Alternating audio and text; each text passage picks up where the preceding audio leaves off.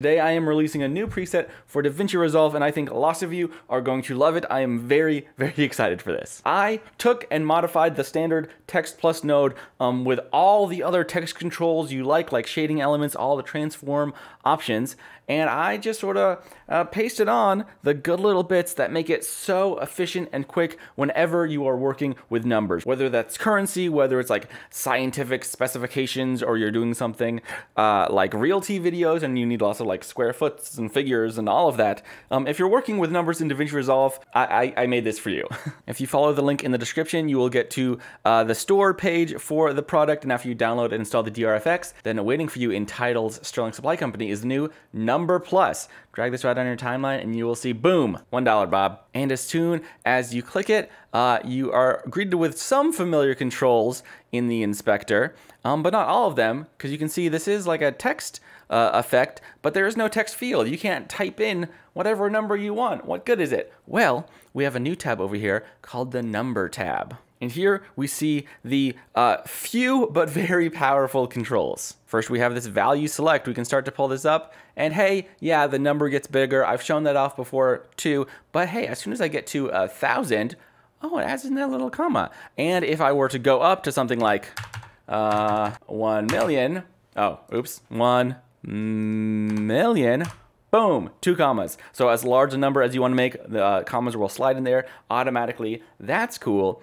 But we also have this decimal slider. Right now, that's at 0. But if I pull this down to another random number, probably a smaller number, something like $12.59, then if you have no decimals, yeah, that just rounds up to $13. If you pull up 1, boom, you have 1 decimal, or 2, which is, more common when you're dealing with currency.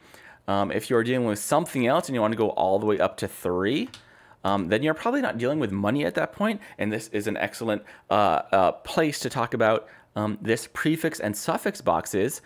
By default, it's that $1, but hey, you can get rid of that $sign. If you are dealing with some other sort of currency, you can swap that right in, or if, I don't know, anything else you want before your number, you can do it, or after your number with a suffix. If I were to make this something like miles, if you want a little space, you just gotta add a space before the word of your suffix, and boom, you have a very precise measurement of miles. And this animates correctly as well. If I were to start here, set a keyframe, come over here, and really ramp this up to 16,000 miles, you might have noticed as soon as I drag this up to 1 million, it sort of like set the slider maximum to 1 million. So now this is crazy sensitive, but we can reset that in a second. Take a look at that. But for now, we go from 12.59 to up to 16,000. And it is very fast when you're going that extreme, but all the digits are correctly moving between those keyframes. So even if you do something much simpler, does this do? Okay, that still goes up to 1 million. Let me drag in a new copy then. If I do something much simpler, say I'm talking about like inflation or something, and I want to talk about, okay, it goes up from $1 to like $4.25. I set that keyframe, and now we're down here, and it goes up to your digit. And then you can set another set of keyframes. If you want advanced easing, that you will have to hop into the Fusion page for.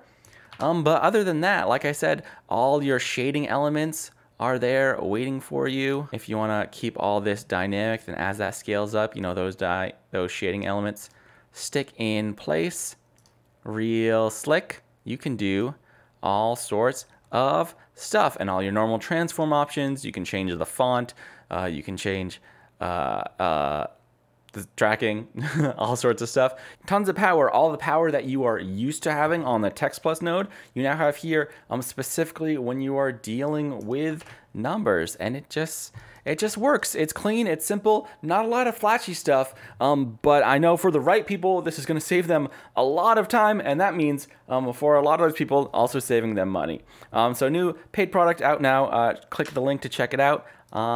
I've been working on it. It was sort of a burst of inspiration, but I am very happy to be getting it out there. One thing I'm going to include in the description of this video is a few of the resources that helped me build this preset, really specific posts on some forums that figured out a lot of like the expressions and in-depth stuff. So I'm going to put those there for anyone that wants to more see the understanding of how it's done or learn for themselves how to do something, maybe something similar, whether it's a one-off effect or a preset like this. If you want to make your own, you can do it.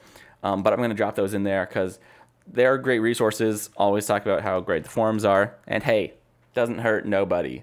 So I put this together for you. I hope you like it. I'm happy to release it. If you want it, go and get it. Thanks for watching. I'll see you next time.